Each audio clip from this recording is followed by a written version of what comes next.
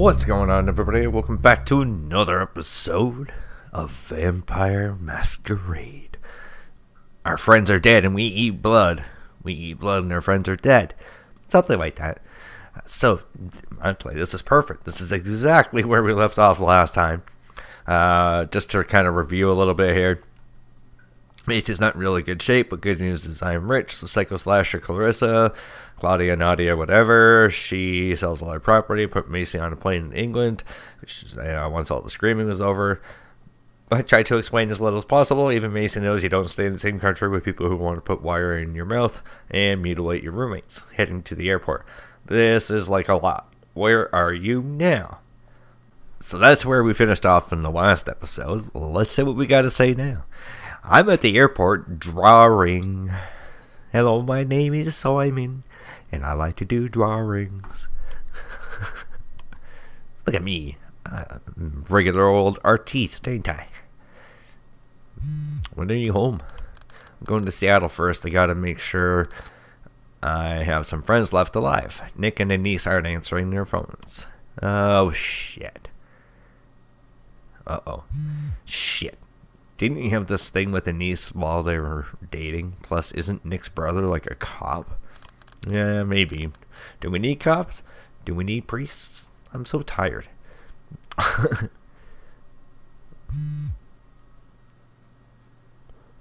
going to send you a picture of somebody and tell me if you know them. Okay. Oh. Yeah, that's, No. Are you fucking them? If not, can I? Also, if you are, can I? Wait, do I want to fuck people anymore? So am I a chick? Or am I a guy that just likes to fuck other guys? These are the questions that keep me awake at night. I'm so confused about life. Yeah, it sounds like it. Especially in my instance, if I don't know whether or not I'm a guy or a girl, if I like fucking guys while I'm a guy, or if I'm a girl that likes to fuck guys. Wow. Or whatever. Death. Are there drugs for this? Yeah, of course. PCP, heroin, crack, cocaine. I've seen them more than one place. Like just going past the alley behind Ralph's. The people, not drugs. What the fuck are you doing in the alley behind Ralph's? Feeding.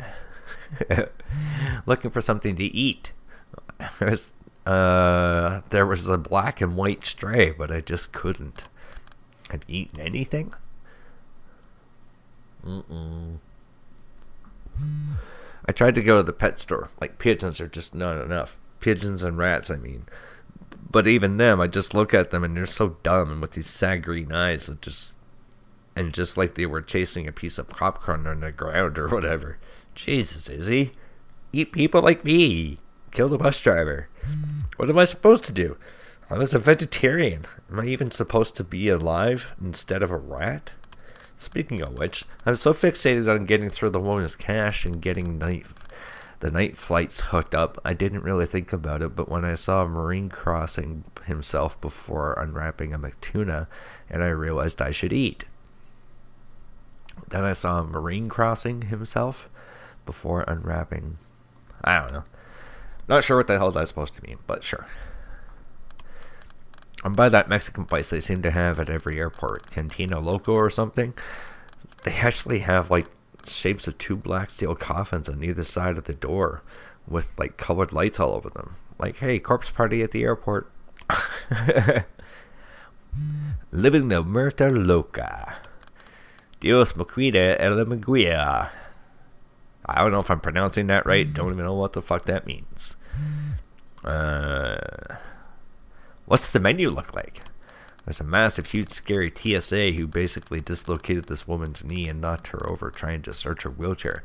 Woman's like, I have EDS, you dislocated my knee, and the TSA just does not give a fuck. There's a man who won't stop talking about golf. Yeah, but what about the menu? Wait a minute. So is he playing golf or is he talking about it? I can't kill a man for just liking golf even when nobody's listening, but reading between, he does strike me as somebody who will turn out to be a real asshole about everything as soon as they switch it to CNN. Also worth noting, but not on the menu, are a very large number of small children who I am sure are on my flight on some rich kid field trip in matching clothes. They all look like talking mushrooms.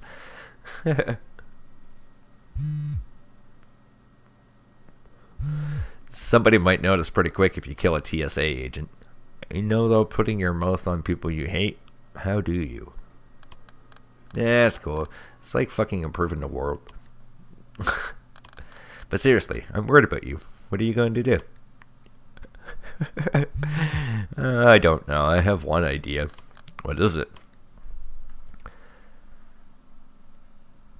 Well, Frankie Cannibal is guest DJing at the Palace next week, so such a groupie. She gonna eat Frankie DJ? Yeah, and I'm proud and I'm good at it. You're going to vampire Frankie Cannibal? Thinking about it. Well, one less singing Hollywood sellout is fine by me. Hate. You're just jealous. Do you think the police might notice Frankie Cannibal, multi-platinum musician and star of stage and screen, went missing? I don't know, maybe I'll turn Frankie into a vampire. Or can you not just drink to do that? I've got do what Hollis did to us. Oh, you've got to do like what Hollis did to us. Okay. Gotcha. Okay. So get us blackout drunk and ruin our lives? I feel like if that could turn you into a vampire, Frankie's been a vampire since the third album. Shake my head. Frankie's hot. Whatever. I gotta get lunch. So what am I gonna get for lunch? Oh, fuck. Beneath the painted steel struts and glass. Murderer. On the ground and completely fucked. Who is? What happened? I went after the golf drunk. The bathroom stall looks like someone just shot a season of the Nick in there. Anyway, the first thing I noticed is that the children are all boarding like preferred platinum, sparkle, sapphire status customers, getting on before everyone else. I get on it, and that's weird, but I don't think much of it, and I'm business class. But why wouldn't with all the money in the world? I don't know. Turns out the only other people in business class are white children and their even whiter teacher with black glasses putting all these SpongeBob packs on the bins like, okay, Tulliver, thank you. I'm glad you caught the Geodude. What did we say to the stewardess? All wearing pink and yellow. I think like it's a visibility thing they do in Japan, like they told everybody to wear the same colors. Delta, air conditioning. It gets to be that time when they just want us to be cold and sleep. Just the dark and the engines breathing. One seat from the bulkhead and not at all asleep. I have lunches, tasty blood running through me, staring at a fastened seatbelt while seated, and then I saw a pinkish hand and then hard rubber on my ear. I don't know what the hell that means.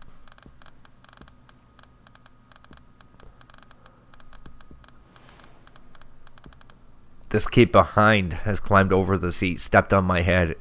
Another diving with his front arms first over the before.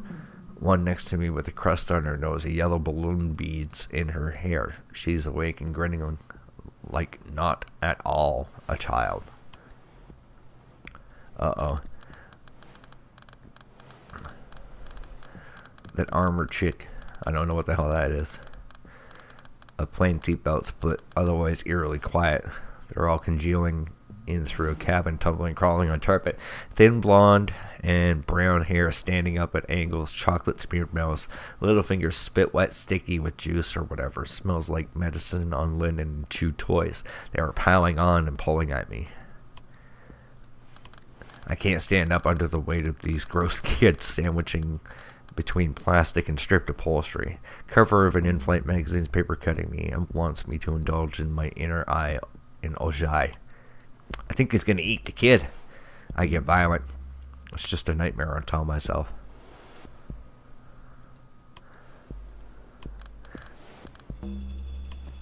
Uh-oh. It has to be me thinking about Mom and this weirdness turning it into the swarming hungry brats. That didn't work. There's no pain like that in dreams. I couldn't scream, so I just watched.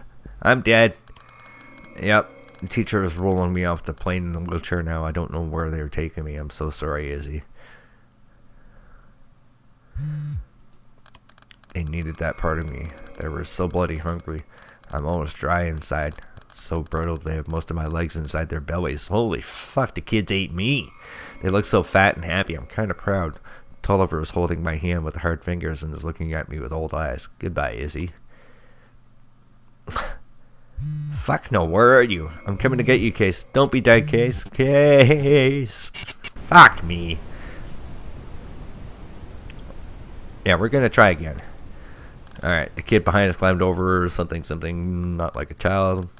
The seatbelt's pulling at me. I can't stand up under the weight.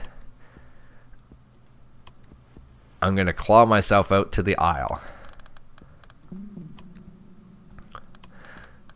Something round, gnawing, going moist and flaccid into the weight of my elbow. Silent, dead, milk-toothed primate still attached to my legs.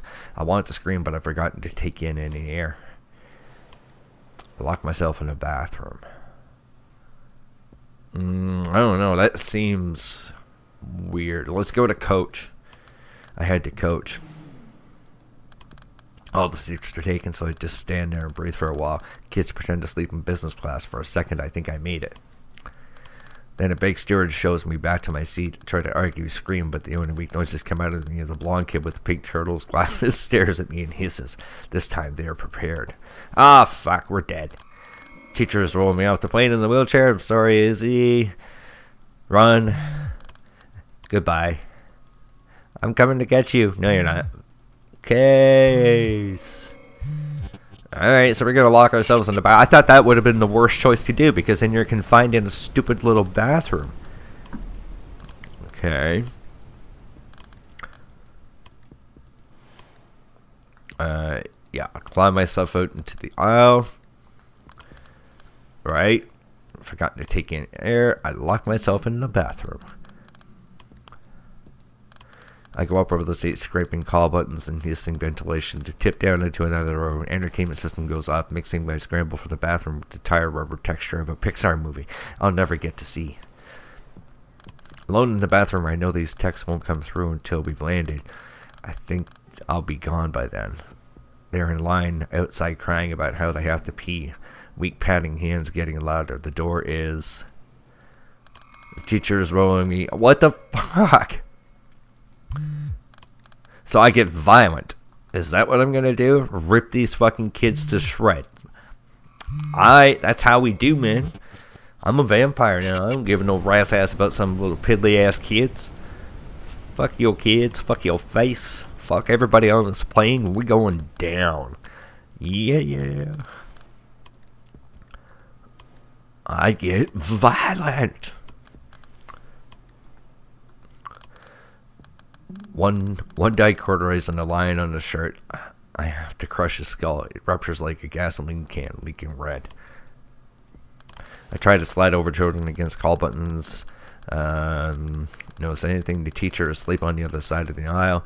I'm tumbling into. So I fall past the curtains into Coach in total silence. Nothing. Only sleepy passengers. A stewardess from the far end. Do I need assistance? Yes. I feel a little dizzy, ma'am. Not right and disoriented. Could you help me to my seat? Takes the curtain back. No bubbling sift of little bodies, just sweetheart strapped between the armrests, shoes dangling, sleepy lolling. some with their mouths open like holes punched in peas. She puts me in my place, just seats from the teacher. Old stewardess straps herself again in the facing wall, the way they do. The pilot voice crackles in. The pilot tells us we are beginning our final descent. The teacher's eyes open, saying, "Let me say, I'm sure he had for a split second in his eyes the look I saw before in the meeting. That ink and milk look." Then he turns with me to look at the stewardess strapped up against the wall. She smiles at us like we're first-class passengers, because we are. The way adults surrounded by children smile at one another. I think they don't want people to see them, is the thing. Or they can hide things, but only so much. Or maybe I'm just hallucinating now. I think you're hallucinating, dude. Well, that explains this. She did a picture of me popping that kid's head. What the fuck? Uh-oh. Who dis? Index right now, but back in time for Blisky's at Pickle Factory. Is that Nick? Sorry, with Denise's parents in Index, Washington. It's beautiful and boring. The reception sucks. Okay, the rest? Comedian friend venue equals Pickle Factory. Google it. Anyway, you can totally stay with us, of course. See you tomorrow. Sweet. Oh yeah. Okay, so we're in Washington, where, you know, I'm in a terminal near the fake Irish pub, being watched very closely by a teacher who is at TGI Fridays with all the kids trying to figure out how to get here before sunrise without being chased down like an animal. I want to get out of here, but I think that they will follow me. I don't know what to do. And we're going to have to make a choice now. One of the kids is walking toward me. What the fuck? Oh, shit. Told the cab to drive as fast as he could away, and he was like, I don't. And then I told him $500. There are lights following us, and I'm running out of batteries. Mom, so complex. Just lay your head down. Shut up, Mom. Uh-oh.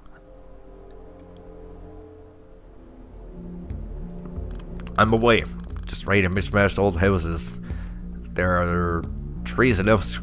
Wait, there are trees enough to screen someone following me if I'm stupid. Massive old church. Yeah, now that you have me thinking, I'm like Hollywood. Has a lot of sketch alleys and low windows and people who look crazy and say things that are crazy. We need to learn how to use the world how they use the world.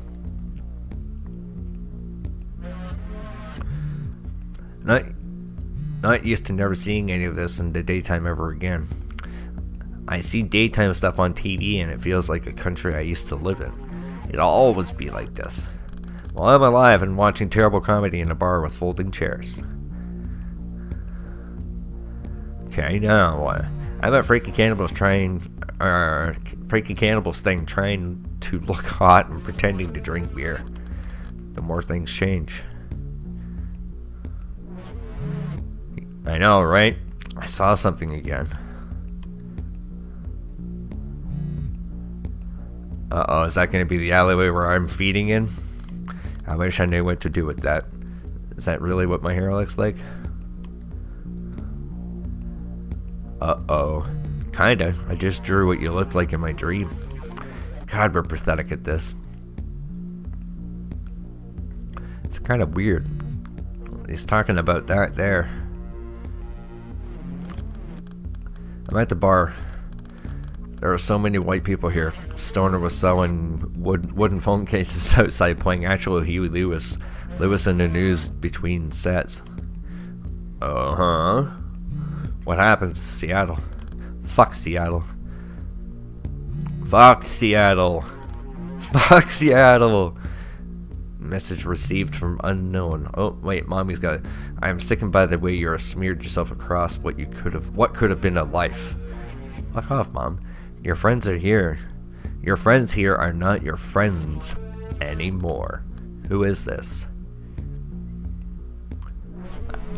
Uh-oh. You're asking the wrong questions. You should have run. Too late now. Play along. You should meet Carl. He's so funny. We told him about you and he really wants to meet you. Where are you at, Case? Yeah.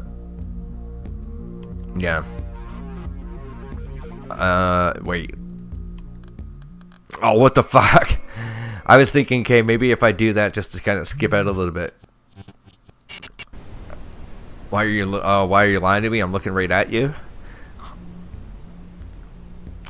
Alright, so we got this. Yeah, who is this?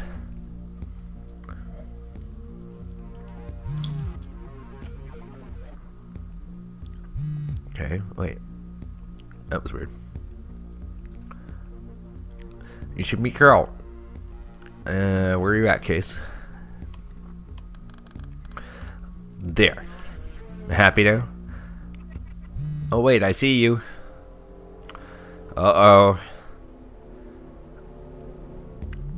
Okay, Izzy, what do you got? I'm lying in the biggest bed in history and I just fucked Frankie Cannibal. I'm lying in an alley behind Aries, bail bonds, and Nick and Anise just tried to kill me. In the rain. No, I feel like an asshole. Well, I'm disgusted and jealous. I think my spine might be broken. I fell 4 floors and can hear them coming. I tried to jump off a rooftop and fell. Was it good?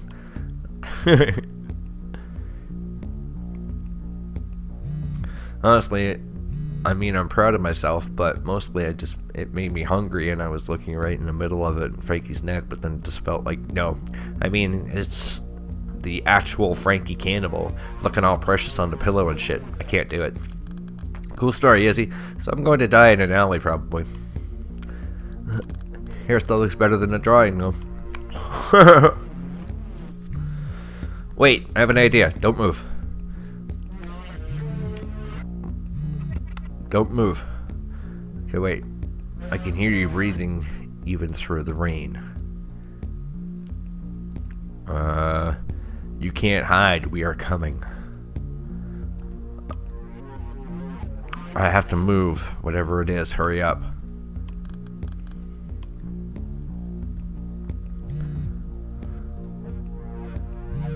You're not coming out. He's so perceptive. You should have come to meet Carl. He's really funny. The next Gervais. Your death will be slow. Stop exhausting yourself. Case, are you okay? I knew as soon as I saw them, the way they stood, they didn't even notice the rain on their faces. It didn't change right when I told them Elia was dead. I ran so far before I fell off the roof in that alley. And these came down just after I texted you, and